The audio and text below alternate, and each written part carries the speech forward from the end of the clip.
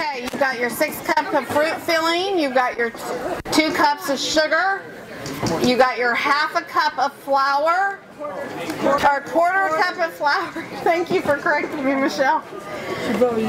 Okay, and then go ahead and add your additional items if you are one of those that need the vanilla, or if you're one of those that need that apple pie spice. And then also add your liquor. If you want your booze in there, go ahead and add your booze too. So mix up all your fruit filling. Yes. Okay, I see some wonderful pie filling coming together out here. Yum. Oh, that amaretto peach. Can you just smell that amaretto? Oh, isn't it divine? Hey, how's my apple group doing over here? Woohoo! How is the strawberry group doing back there? Very delicious. Yum! And my peach group, I'm already smelling that. Woo! And my blueberry group, how are we doing? Absolutely great. Yay! And the cherry brandy group back there. Thumbs up. Perfect. Okay, we're going to move on to rolling out your crust. Okay. You're going to divide your dough in half. Not yet. Wait till I show you. I'll model this first.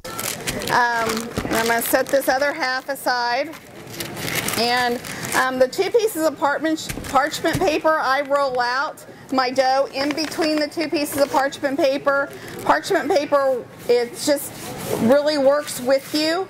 And that way I can turn it around and I can flip it. And I use my body weight against the table to hold it. So as I roll, it kind of goes with me. Then I'm going to take half my dough and I'm going to lightly roll it into the flour that I've placed on the parchment paper. So I've got some flour on my dough. Then I gently press it down, and then I'm going to take the other piece of, okay, so then I take the other piece of parchment paper and I'm going to place it on top of the dough. I kind of press down on the dough, and what you want to do is you want to start in the middle and with short strokes and work it out. And then you'll turn the parchment paper around and you'll start and you'll push your rolling pin in short strokes and work it out until you get it to cover the width of your paper here and about 3 inches in. Okay, so we're going to start with that area and see how that all turns out for us. So I'll take my rolling pin, okay, and then I just turn my parchment paper and I'm going to roll it out, and then I'm going to turn it sideways. And I want to try to keep it in a circle as best I can.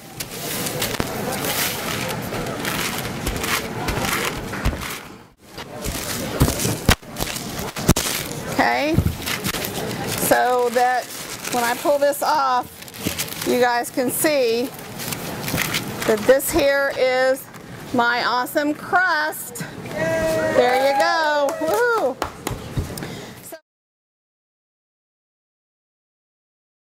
I'm going to show you my technique that I've learned. From teaching the class in 2009, I realized that this becomes the hardest part of getting the pie crust into the oven. So I've came up with a new concept, and that is you take a 10-inch foil casserole tin. You take this, and they're 4 inches deep, 10 inches in diameter across. We're going to place it face down. We're going to put the crust over the top of this and lay it over. Then we're going to take the oven and we're going to put the 2 of them together. And because this has little sides on it, that we can push it into the sidewall of the inside of the oven. Easiest way I know how to tell you to get it into that oven. But this is the technique I'm going to show you because I know this will be a sure way of you getting in there safely. If tears happen, and they may happen. If the tears happen on the wall as you're getting it in your oven and you patch it, there is a higher chance that it will have seepage when you pull it out of the oven.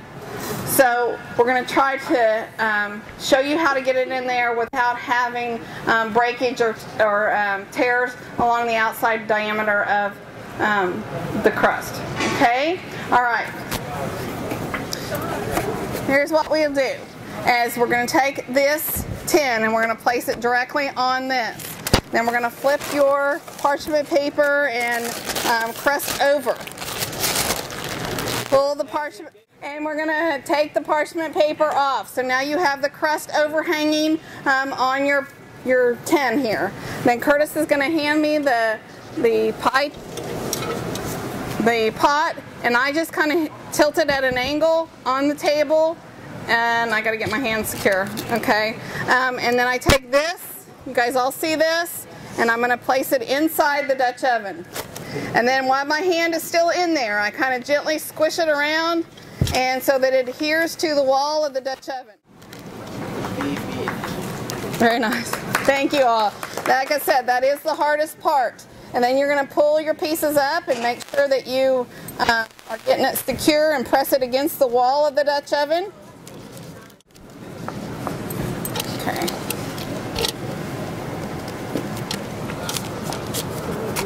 Okay. See that? Okay. So that's how you're going to get it in the Dutch oven. So after you have placed your fruit filling inside of here, it's soft. Yeah. You're just going to go along the top, and you'll just cut going along it so you get an even cut. But do this after you put the filling in there. I don't have any filling to show you guys with, but how far above the filling? Yeah. I would go at least an inch above the filling, because you want, the thing with the pie in the oven versus in the house oven is, you know, when you make your pies at home, your upper crust goes underneath your bottom crust. It's just the opposite of that in the Dutch oven. Your bottom crust is going to come up over your top crust, okay? And when it comes up over your top crust, then you're going to have to seal the two pieces together, the upper crust and the bottom crust together, with some egg white wash, some pastry wash. Okay, I think I better go ahead and show you how to do the upper crust, so that, just a second, so that you guys can do both of them at the same time. Get your crust inside the oven like I just showed you how to do, and then what you need to do is you've got your upper crust rolled out as well. And we're doing the 5 different upper crust shapes, one of them being the lattice shape. Now, my friend Terry Lewis that I told you about, that wrote the cookbook, he's the one that found this for me in Salt Lake City. I have not been able to find these on the internet. I can't even tell you exactly the name. I think it's Mako, but what these are pastry wheels. So this makes all of my lattice strips the same size. Now, obviously on the chuck wagon you can't use this. You just use a knife, and you wouldn't even weave it. But I'm going to show you real easy how to do this. So then you got these strips like this. You can see they're pretty strips. And then what you would do is you would start with an X. So those of you that are doing the lattice crust at the tables, this is what you would do. You would start with an X, like so.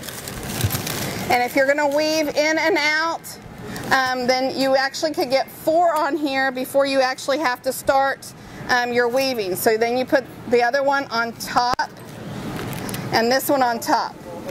So now you actually have to start your weave. So you would fold the one underneath up, and then you would have to place the next one underneath it, fold this one back over. Now this is the one on this side that's under. I'm going to fold it up. If you need help, we've got lots of us that can get around to help you. Okay? And this is called the lattice. You guys see that? This is the lattice. And you would keep doing that and work yourself all the way out to the outside. So on this process, this is the process of getting the crust into the Dutch oven, getting the fruit filling in there, trimming it, and then putting the upper crust on the top, creating your upper crust, doing the egg white wash, and finishing your edges. And we'll be out and about helping you do all of that.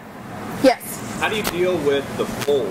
Do you do anything? I press the folds into, as long as there's no tears on the outside. If it's on the inside, if you got a fold on the inside, you're okay.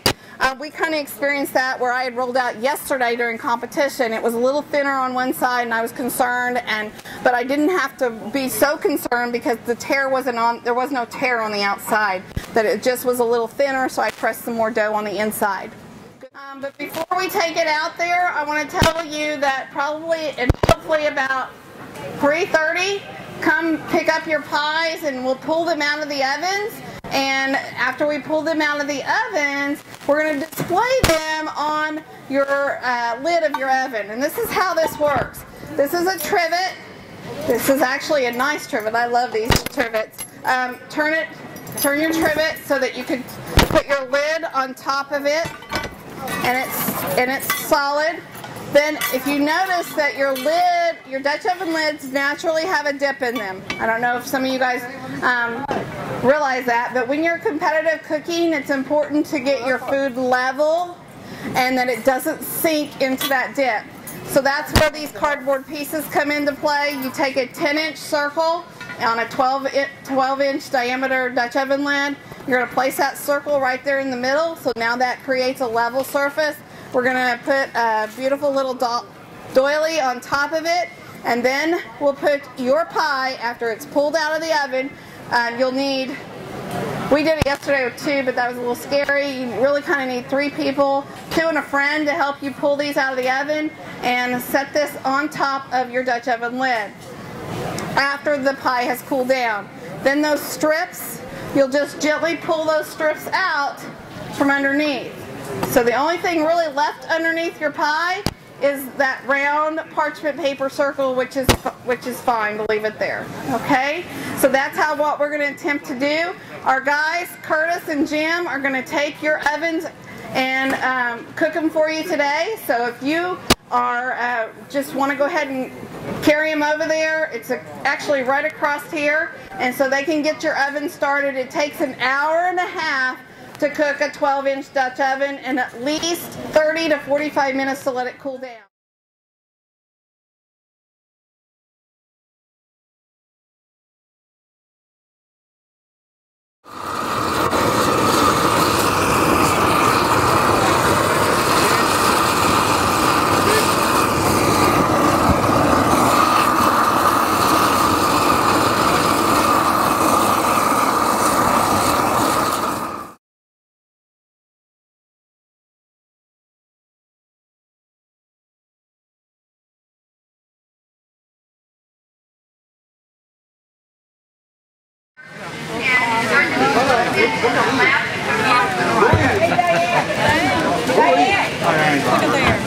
Look at that. Isn't that something? Look at that.